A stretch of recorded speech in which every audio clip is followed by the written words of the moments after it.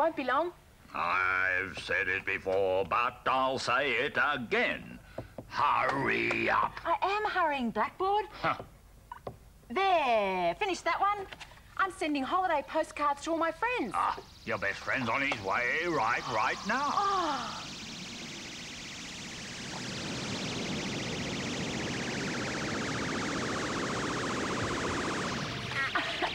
Mr. Squiggle, hooray, you're here.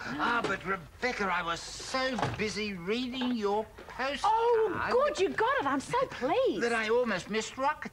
Oh, but you didn't. You're here, and you know what? It's time for a squiggle or two. Or maybe 3 or 4. Or even more. Well, how about we start with this one? You recommend this one, Rebecca? I do. Oh, what should I make? It comes from Jessica Hayes, who lives in Darwin in the Northern Territory. Well, it's a tricky one. Is that a cloud down there? A cloud, yeah, it could be, Rebecca. Oh, but it probably isn't. I wonder, Jessica, can you see what it is?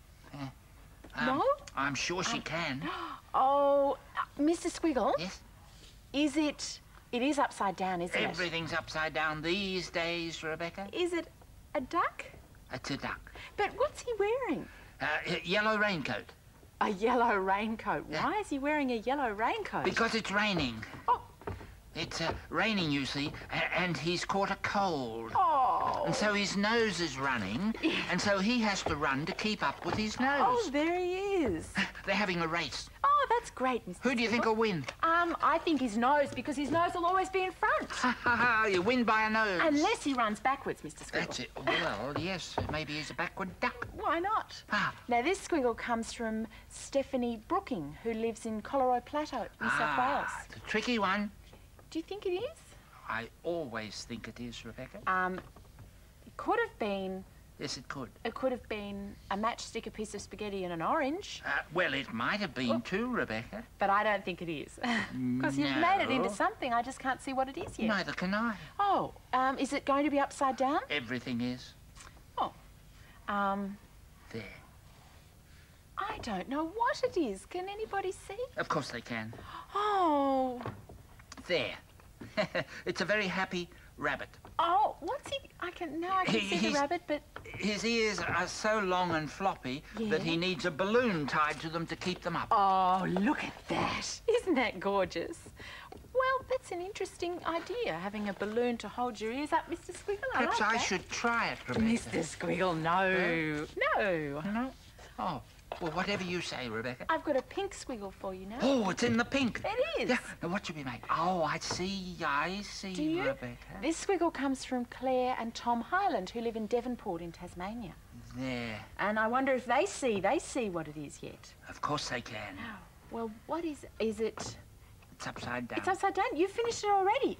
It's a very down-in-the-mouth dog. Oh, isn't he gorgeous? Why is he so down in the mouth? I don't quite know, Rebecca. Perhaps he doesn't want to be a dog. I know. We'll turn him into something else. Oh, okay. That's it. That's a good idea. What should we make of him? Maybe he could be turned into a cow. A cow. Or a, He could turn into a side street. Well, he could, and take a completely new direction. That's it. Which one do you recommend, Rebecca? Mr. Squiggle. Oh, it's almost time to go, Rebecca. It is. Quickly. Yes. What's this squiggle going to be? Is it nearly finished? Yes, it's a... What did the down-in-the-mouth dog turn into? It's a gorilla with a yo-yo. Oh, isn't he gorgeous? What a gorgeous gorilla. That's lovely, Mr. Squiggle. Well, I'll have to go and get back to reading your postcards, Rebecca. Mr. Squiggle, I've only sent one. Mr. Squiggle, I'll be back before the others get there. Really? Then, Rebecca, look, why don't you have a party and give everyone their postcard instead of posting it? Mr. Squiggle, that's a terrific idea. It's exactly what I'll do. Thanks for that, Mr. Squiggle. Bye, Rebecca. Bye, Rocket. Bye. Have a good trip. Bye, Mr. Squiggle. Oh, bye. Bye.